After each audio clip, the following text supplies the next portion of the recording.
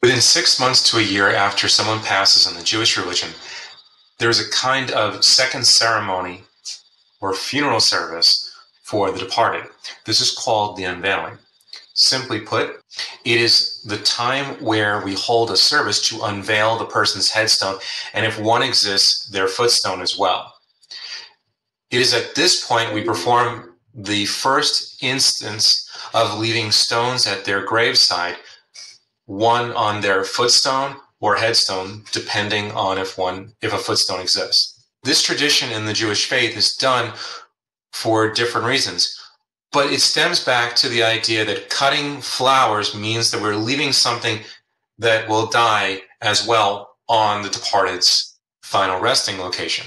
But a stone or a rock is more permanent, and it doesn't fade over the years.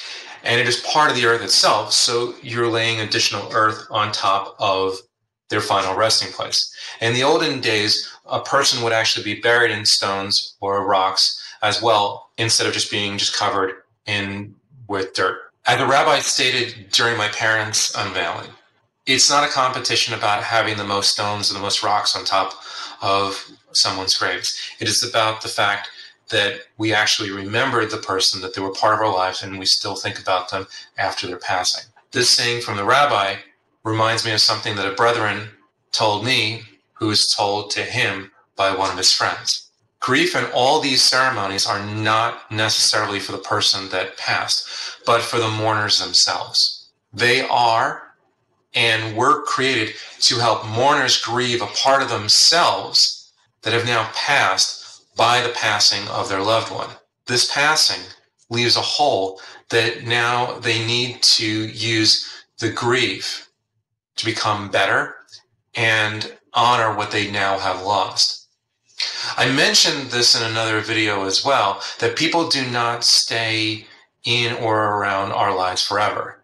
At some point they fade away, whether it is by them passing or leaving you for some other reason.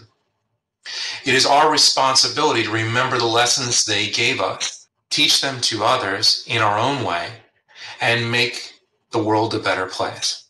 I mentioned before as well, my belief is that the word life is an acronym for love integrated with family, friends, and experiences. At an unveiling, we are marking in stone the contributions of someone we have lost to the next plane of existence in stone, and having a place where their remains are located so we and others can go to remember them, leaving a mark, a stone behind that they brought meaning to our life and helped in some way to make us who we are today. After the meal, it's another moment where we can get together with family and friends of the departed and share some updates of ourselves and what has been happening. Additionally, it should be noted that just like a funeral, this is a service. So you will need to pay the rabbi for their time. This is not going to be as expensive as the burial and main funeral process, but it is something to remember, to have a check available or some form of payment be arranged before the service begins, whether it is the check or cash or something that is given to them ahead of time. Since you're performing another service at the cemetery, this is a good opportunity to do review with the cemetery for annual or perpetual care for the plantings for their graveside. This doesn't mean that you have to go ahead and pay for everything right then and there. It just means that you're getting the information so you can determine whether you want to do annual or perpetual care. Annual meaning you're going to pay yearly for care, and perpetual, you're going to set up a fund that pays for it in perpetuity. At the time of this video, annual care is typically about $75 to $100 and about $400 for the initial planting. This means that each year you will need to pay that amount or whatever the new adjusted amount becomes. For example, for my namesake, I did years ago, the initial amount was, I think, $59 or $69 a year. And then It actually went up to $99 before I decided to go to perpetual care. With perpetual care, you're establishing a planting trust for the person at the cemetery.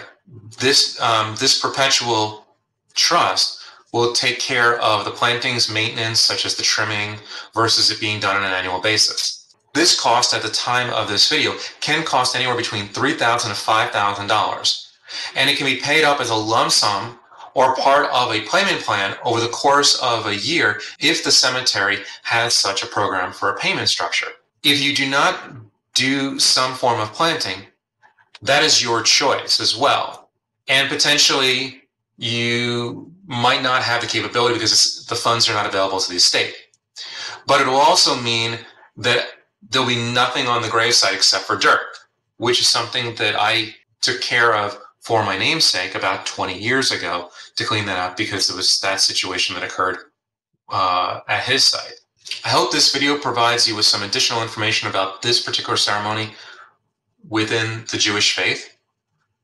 There are some details that obviously when you speak with the rabbi and the cemetery, you'll be able to work through some of the additional components and how those work at the time you need to perform this. But this kind of gives you the overview. One of the things that I would recommend, just like I mentioned in other videos, do not hide this portion from children or younglings or people that are of younger age. They need to understand what it means to have someone pass away and understand these traditions so that they understand why someone may not be around anymore. I encourage you to like this video, share it with anyone you think might benefit from this information. If you have any questions, feel free to leave them in the comments and I'll look them over and try to answer them best I can. And of course, hit the subscribe button so you can get notifications when I post additional videos, whether it's related to loss handling or life planning as well. Until then, take care.